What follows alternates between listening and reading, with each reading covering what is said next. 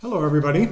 Bruce Robison here from All Saints Church in Brighton Heights, Pittsburgh, Pennsylvania, and with my weekly Vicar's video. So we're looking forward now to Sunday, March 16th, 2021, the seventh Sunday of the Easter season, and marked on our church calendars as well as the Sunday after the Ascension. We're in this 10-day mini season beginning this past Thursday, the Feast of the Ascension, and now approaching the end of Easter and preparing for the grand finale next week on Sunday, May 23rd, when we will celebrate Whitsunday, the day of Pentecost. On that day, of course, we celebrate the outpouring of the Holy Spirit over the life and ministry of the church, this great gift. The Holy Spirit, our advocate and guide, the continuing teacher that Jesus promised us, our comforter and our sustainer. The Holy Spirit sharing the fullness of the Father and the Son, inspiring us and equipping us as in us and through us, Christ continues to be very active every day, building his strong and beautiful church. When I think about the life of the church at this time of year, and I think almost of my now almost 40 years of ordained ministry, that a lot of the time I spend energy and focus with worry about the church. Sometimes I'm worried about a particular congregation or even about a particular ministry or characteristic or program or activity, something, even an individual, but within the life of a congregation. And sometimes I'm worrying about the character of the wider church, our denomination, our Episcopal Church, global Anglicanism with all of its moving parts, we might say, all the different denominations and traditions of Christian life that surround us, the whole body of faithful people, the mystical communion, the body of Christ. And I guess it's okay to be worrying. Sort of what I signed up for when I was ordained as a presbyter, a priest, an elder, ordained to the ministries of leadership and good stewardship, care for the church. One of the many sheepdogs that our Lord Jesus, the Good Shepherd, brings out along with him as he cares for his flock. So I worry, I guess, as any good border collie will worry. You know how the hymn goes, though with a scornful wonder men see her sore oppressed, by schisms rent asunder, by heresies distressed. And we have seen so much of that even in our own age. It's not a new thing, though. Recently, so many conversations about the life of the church, things to worry about, we might say, have come about really as a part of our experience of the COVID-19 pandemic. Great disruptions and what have been our patterns and practices and routines of life and ministry in the church. And then questions now as we come toward the end of this long pandemic year, more than a year, about what's going to happen next, whether we're going to go back now, such a thing were even possible, to go back to the way things were before, or whether there will be some kind of new normal that will emerge for what the church is like, and we're beginning perhaps to see some of that now. I don't know. Some have worried, and I worry about whether many of the things that have happened during this time of pandemic will leave us weaker in the church, less able to do the ministry that we're called to do. I look around here in the east end of Pittsburgh where I live, and I see many restaurants, many smaller businesses that have closed for good during this period. I see people who have lost jobs, people who have had to move from their homes. I've had friends and colleagues who have had to change plans, long-held plans that they had about their retirement. I've seen others who have had to adjust some things about their thoughts of whether their kids were going to go to college or how they would go to college. I've seen some rising tides of unhealthy behavior, interpersonal behavior, and rising tides of things like alcohol and drug use happening all around us. You know that some congregations, I think, some churches may never really recover from this last year. That's a reality. Although it is early, we're still very early in this, and it's hard to know. Sometimes border collies just have to worry, and maybe that's something we all will do a little bit during this season. But it is also true that new things happen. Things may be falling apart in some parts of our world, but new things are happening. Even in some of those closed businesses and closed restaurants, I've seen some new things develop, new businesses opening, new restaurants opening where old restaurants had been before. And who knows what that might mean for the church. This morning in a Zoom meeting with some friends, a colleague of mine was talking about how in his smaller congregation, as they've begun this year after the hiatus that we had over the Christmas time, as they've begun in-person services again, only a handful of those who were regularly attending before have returned to regular worship. But he commented at the same time how the video of their Sunday services, as they're live streamed on Facebook and YouTube and so on, have gathered week by week over 100 and sometimes several hundred viewers online, and not just folks in the community of the congregation, but from all around the country. So we kind of scratch our heads and we wonder what that all means. I'm not really sure. Maybe it means a lot, maybe it's a great sign about the future, or maybe it doesn't mean much of anything at all. I don't know whether in 5 years things are going to look more or less the same around our churches, or whether they'll be very different. It's hard to say. The word certainly is to keep praying about all of this, and for some of us, we'll just probably have to keep worrying as well. But I want to set that worrying in context now, and to say it's really hard, at least to be overcome by worry when we have Easter, and when we have Ascension, and when we have Pentecost, all rolling out before us in these weeks. The thing that frightens the border collie is that he thinks he's all by himself out there in the field, that he alone is in charge of getting all those sheep into the pen. But then, fortunately, he hears a whistle, a familiar voice, and he remembers the Good Shepherd. He's reminded, he's reassured, he's comforted that he's not alone out there in the field. And we would be reminded, reassured, and comforted as well that we aren't out alone in this field. Jesus has the whole world in his hand. He's got the whole world in his hand, the whole church in his hand. He's got you and me, brother, you and me, sister, the whole world in his hand, which is very good news. Feast of the Ascension, Feast of Pentecost. The forces of evil, the power of death defeated on the cross, the glory of the resurrection, the wonder of Easter morning, and the grand procession of our Lord and Savior as he is lifted up, seated on the throne of heaven. We might remember from that first chapter of Acts, verses 1 through 11, about what those men in white, those angelic figures, told the disciples on the mountain, that Jesus hadn't left them, that instead he is here with them now even more powerfully than he ever was before, that he is now ruling over all things in heaven and earth, and that even now he is preparing his triumphant victory parade. It's a parade in which we will all be marching as well, even more than marching, where a parade that is intended to show us off, that Jesus is going to show us off as his prize, his glory, to welcome and introduce his beautiful bride, his beautiful church. We hear the angels at the Ascension.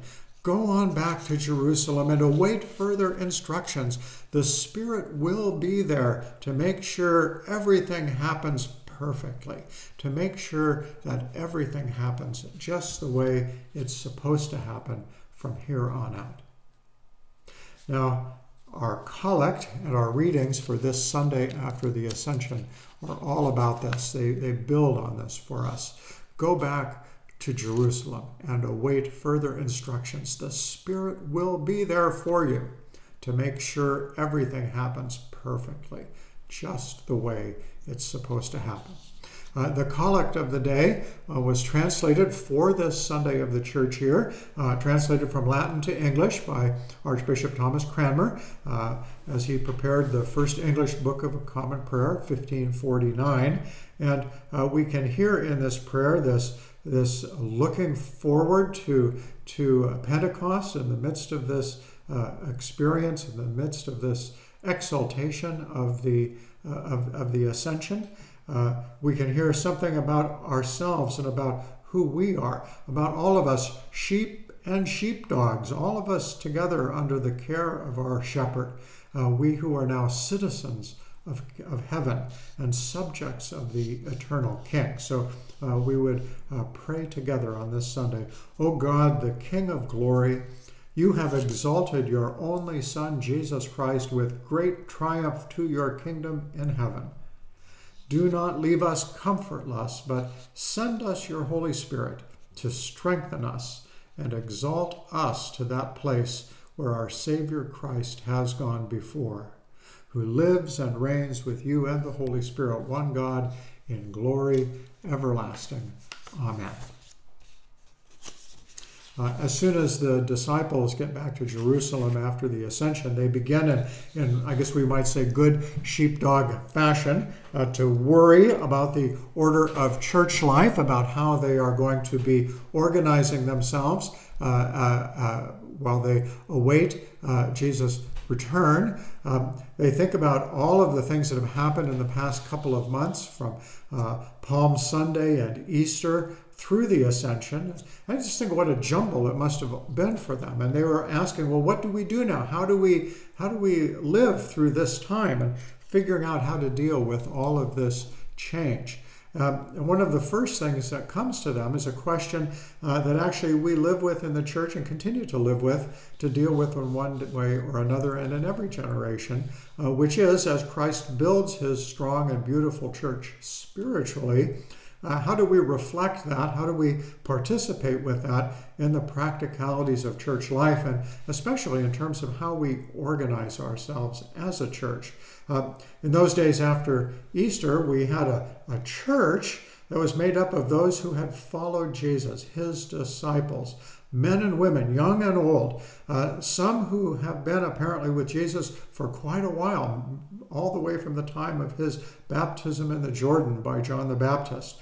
And maybe some who had come much more recently, some who had just caught a glimpse of him, maybe even on Palm Sunday just a few weeks ago, as they were with the crowds of Jerusalem. But they have come and they've joined the family. They've become a part of the Jesus family. And then in the midst of this assembly of those who had followed Jesus, his disciples, we had a group of disciples that Jesus had particularly called. We know them as the 12, and they always seem to have a special role in the midst of this larger group of Jesus followers. And this group of the 12 is really wounded right now, and they seem to be flying in what we would call the missing man formation. Judas Iscariot had abandoned them, abandoned the 12. He had betrayed Jesus. And then in a frenzy of despair, he had killed himself. And the horrible memory of all of that was still palpable, still hanging over them, a painful and ugly cloud. They knew that they needed to move forward, and to do that, they would need to fill the chair. They would need to move past Judas, so there wouldn't be that empty seat at the table staring at them whenever they gathered. Of course, as we see this scene here in the very first part of Acts, we know that we actually continue with that sort of task all the time ourselves, not always as dramatically, of course, as the disciples were dealing with that at the beginning of Acts. But I remember, in the church that Susie and I attended in Northern California right before I went to seminary, which is St. Luke's Church in Auburn, California. There was a wonderful woman, a dear friend of ours, Beth Renning, who back then in the early 1980s, very early 1980s, was in her middle 80s. And she had been baptized there at St. Luke's and had lived much of her life as part of that church and community, although she had spent some part of her time in some very adventurous ways as well and all around the world. But we were at one point in that little church dealing with a very painful transition in clergy leadership.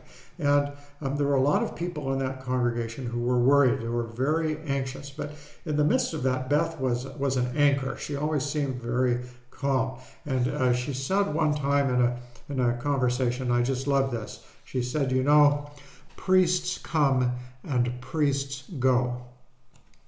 And I think that was actually very helpful for us. It's kind of settled in as we dealt with the turmoil of some difficult times in the church. Priests come and priests go. Sometimes priests arrive in a congregation and they make a big splash. They shake things up in really good ways. And sometimes priests arrive with a big splash and shake things up in bad ways. Sometimes it takes a while to clean up the mess they've made after they depart. Sometimes we love them, and sometimes not so much. Sometimes they're here with us for decades, for good or for ill, and sometimes it seems like they're only here for 15 minutes. But in the end, as Beth reminded us, they come and they go. It's the way it is in the life of the church. Priests come and priests go. You know, we're going through a transition now in our Diocese of Pittsburgh.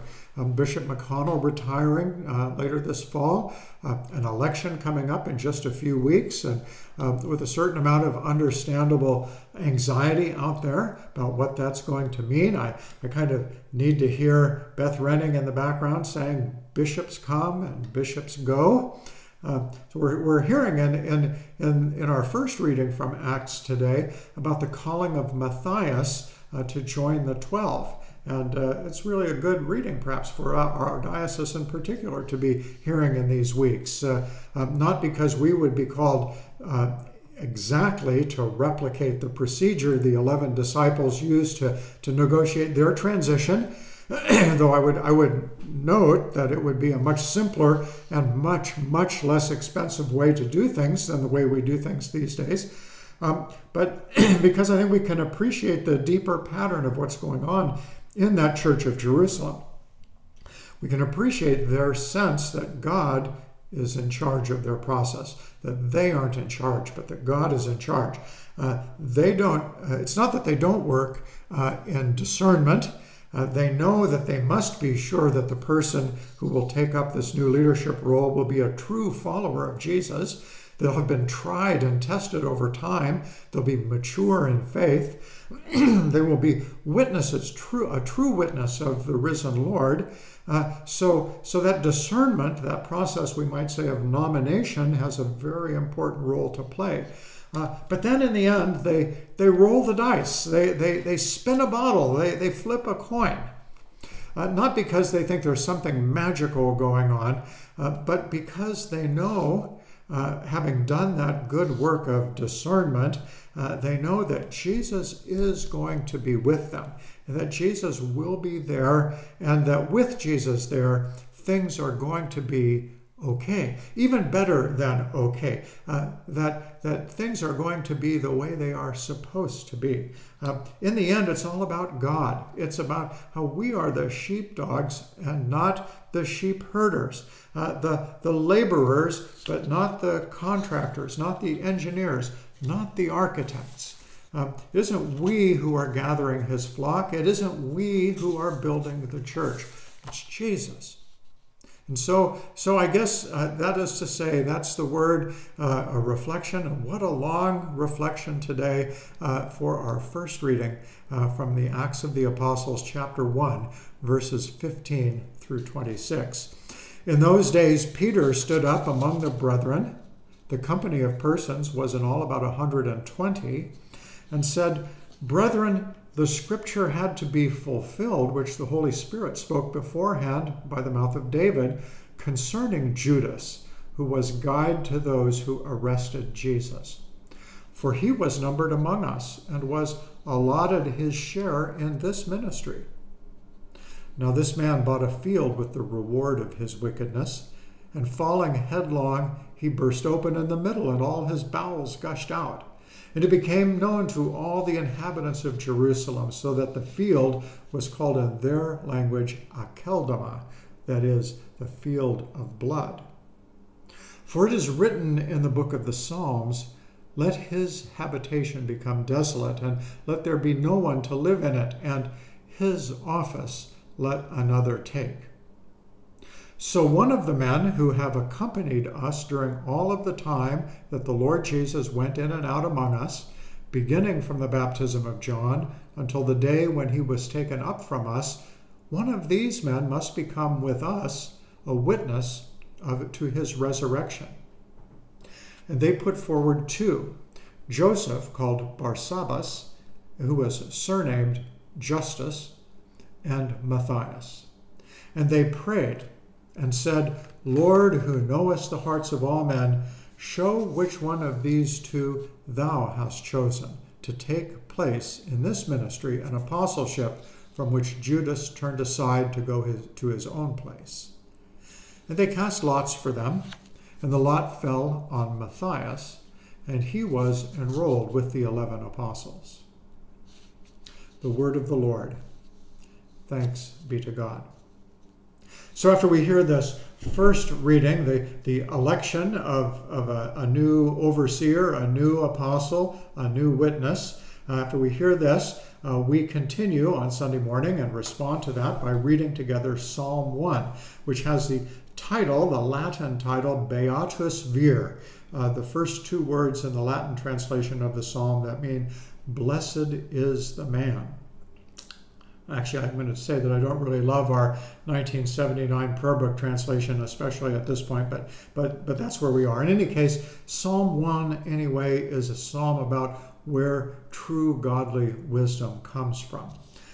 The 11 are looking for a new apostle who will come alongside them and be an effective witness. And so they know that he must be someone who has been rooted and growing in the same soil that they have been growing in all these years. Someone who's been walking with Jesus and listening to him. Somebody who's been spiritually percolating in Jesus' presence. Somebody who has already seen and known the risen Lord and already put his trust in him.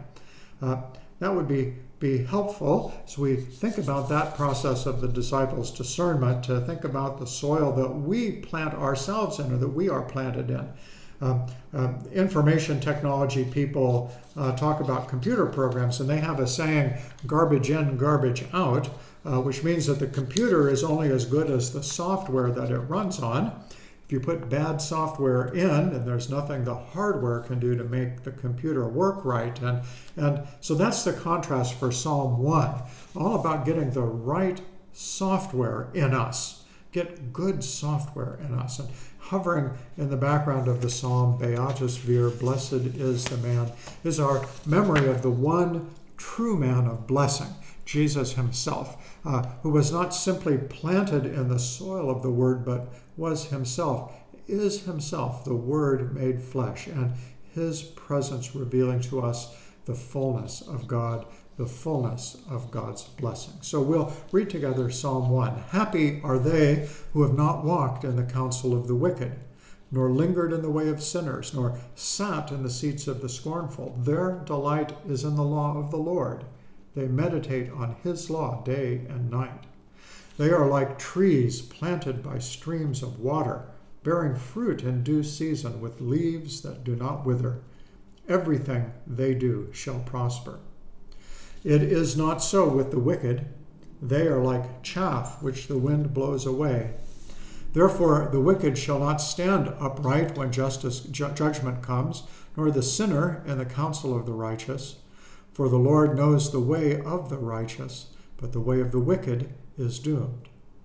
Glory be to the Father, and to the Son, and to the Holy Ghost, as it was in the beginning, is now, and ever shall be, world without end.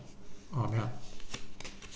After the psalm on Sunday, we'll hear our second reading, continuing our Easter season series of readings from the first letter of John. This week, chapter 5, verses 9 to 13. John here is talking about our witness and our leadership, actually, in the church, about the character and role of leadership that every Christian has to play. And in a way, I think is helpful in the context of our reading from Acts, as the disciples were praying over their call to apostolic witness. Thinking first of all about what they were talking about as the qualifications that led them to call Justus and Matthias forward at that time, and thinking, if I can use that same word, about our qualifications, about what it is in us that qualifies us for life in the church, for being a part of the body of Christ. I mean, it's not as though these qualifications are something that we can achieve through our own efforts. We can take a class or earn a diploma to become qualified as Christians, but it is about describing who we are and what we become as we are in Christ. So we hear this reading from 1 John. If we receive the testimony of men, the testimony of God is greater. For this is the testimony of God, that he has borne witness to his Son. He who believes in the Son of God has the testimony in himself. He who does not believe God has made him a liar, because he has not believed in the testimony that God has borne to his Son. And this is the testimony, that God gave us eternal life, and this life is in his Son. He who has the Son has life. He who has not the Son has not life.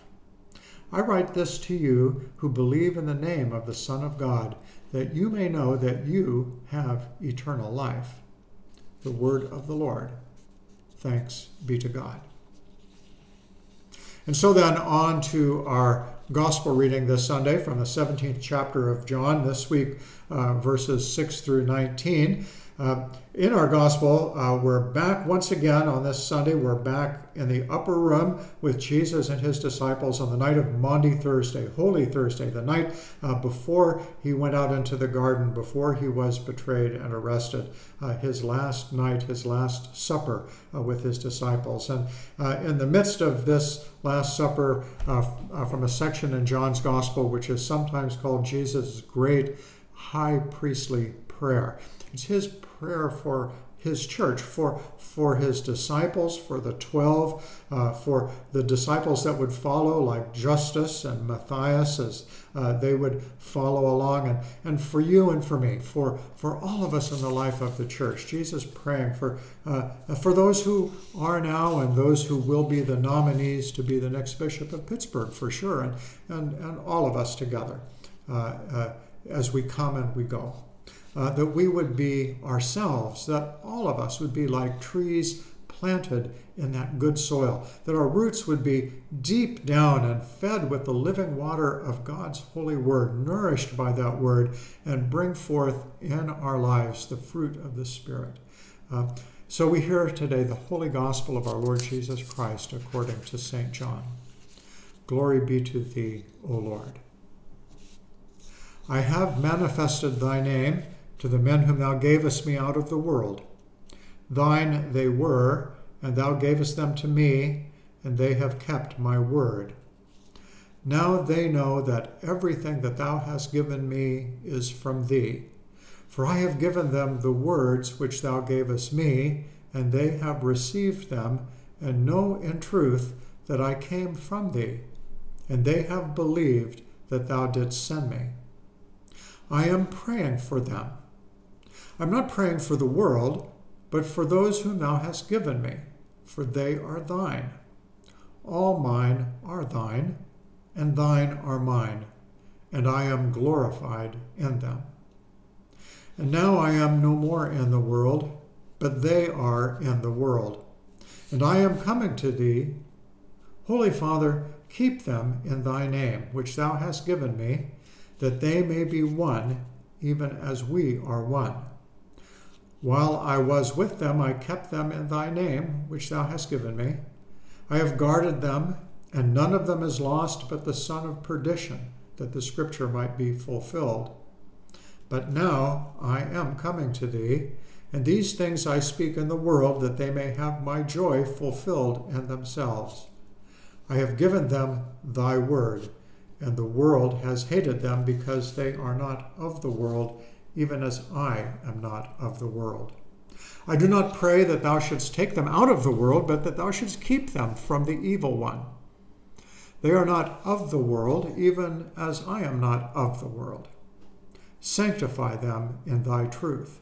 Thy word is truth. As thou didst send me into the world, so I have sent them into the world. And for their sake I consecrate myself, that they also may be consecrated in truth. The Gospel of the Lord. Praise be to thee, O Christ.